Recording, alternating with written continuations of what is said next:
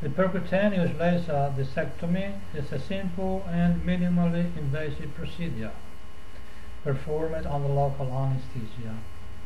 It takes 30 to 40 minutes, then the patient is discharged and returns home.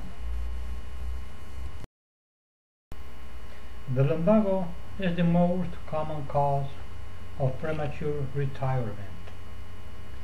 The National Safety Council reported years ago the following data. It affects 80% of the adult population, 2.5 million in the United States. In over 60% of cases is due to a herniated disc. In 1 out of 25 people change profession in the United Kingdom. It accounts for 2/3 of retired persons in Austria.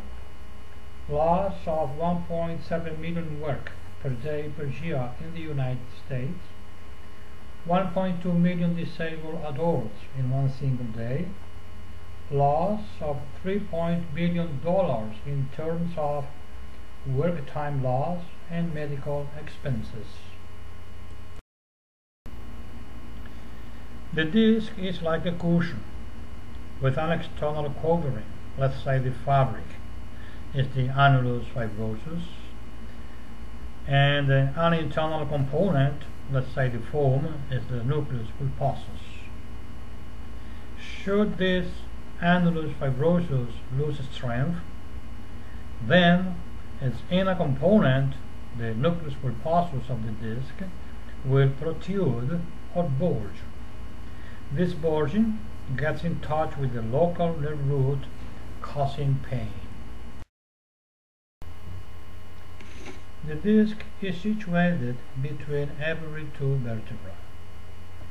In the same way as the cushion expands laterally when sitting on it, so the disc does, because of the pressure exerted over the vertebral column following any type of physical activity.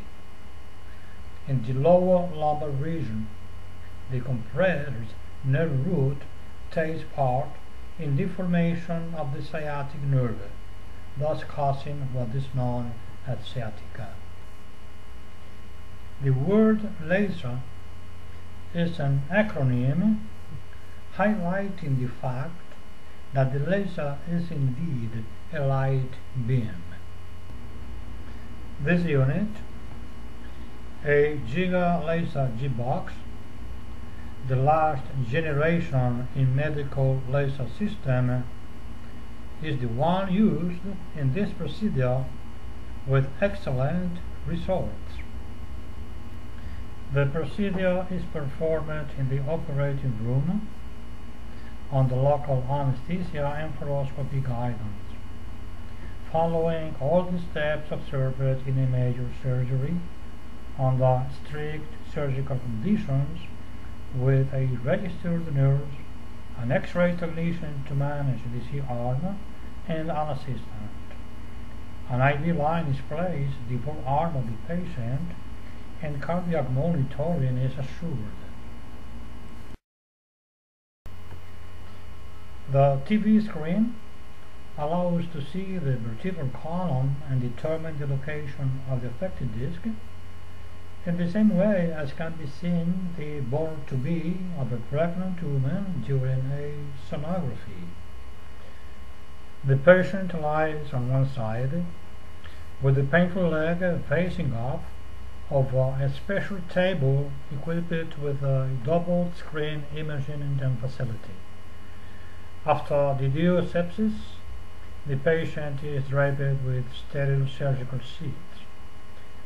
Local anesthesia of skin and subcutaneous tissue is injected, and the needle, housing to be the laser fiber, is introduced into the herniated disc.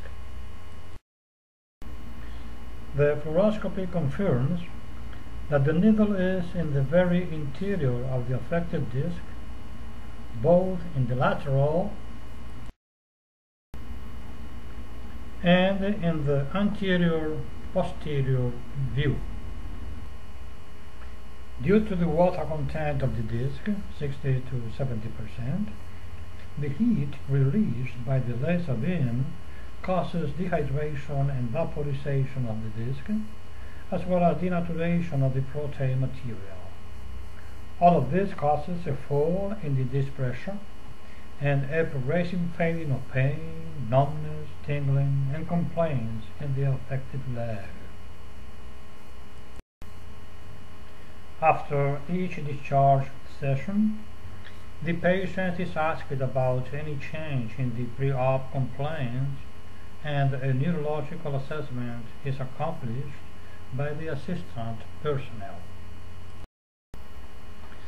Once the patient claims to be free of every discomfort and pain, the laser fiber is withdrawn, as well as the needle. Just the site of the puncture is seen,